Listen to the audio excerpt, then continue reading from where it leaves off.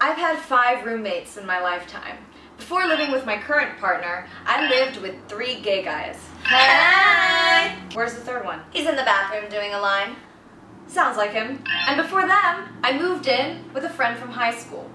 We weren't terribly close or anything, but we were both pursuing acting, so we decided, hey, let's move out to LA together. I lived in the loft. She had the downstairs bedroom, and we shared one bathroom. I learned a lot about living with someone else, especially that you shouldn't walk around naked. What? They don't like that. But you see, there was always one source of conflict between me and my roommate.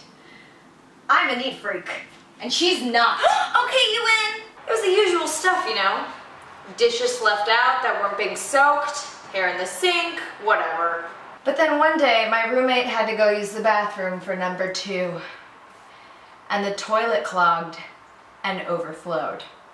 Now, you think when this happens, you would freak the fuck out and 409 that shit, but instead of cleaning the bathroom, my roommate decided she would put rain boots outside of the door.